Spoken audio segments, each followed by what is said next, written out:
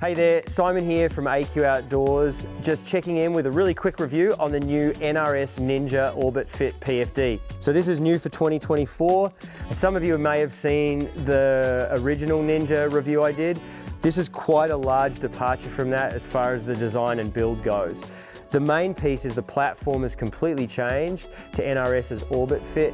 The Orbit Fit is essentially a layering system with the foam that helps create a pre-contoured feel to the PFD right off the coat hanger. I took this one off, put it on, and it feels as comfortable as a PFD I may have worn for a season already, which is really, really nice.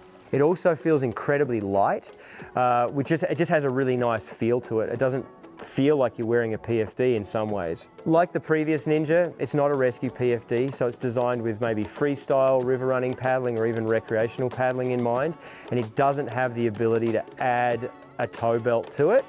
However, NRS have released a Ninja Rescue PFD for this year, which we'll review in the future. It has many of the same features as the original Ninja. It's got this nice storage pocket. This is a little bit bigger now. It's a side entry PFD, so you have two straps on the side and buckles. And then you also have these adjustable straps on the top, so it's very easy to put on. I personally don't use the buckles, I just put it on over my head and it's all good, nice and easy to use. Comes in 3 sizes, small, medium, medium large, and then large, extra large. This is the medium large.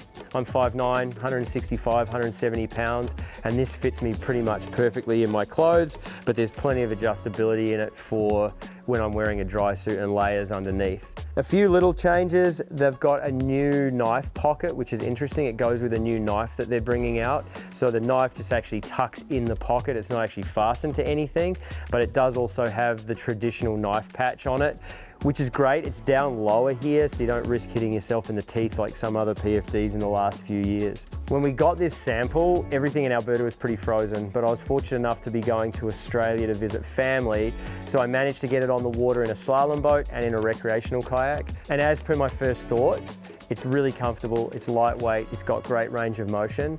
It wasn't fantastic with the high back on the recreational kayak, but it still worked. There are probably just better options if you're looking for a PFD for a recreational kayak. So speaking of cold weather, the Ninja, like its predecessor, also has nice fleeced fuzzy hand warmers in here to keep your hands warm on those cold days. That's it. That's a quick update on the new NRS Orbit Fit Ninja PFD. Thanks so much for checking out the video. If you've got any questions or comments, please drop them below.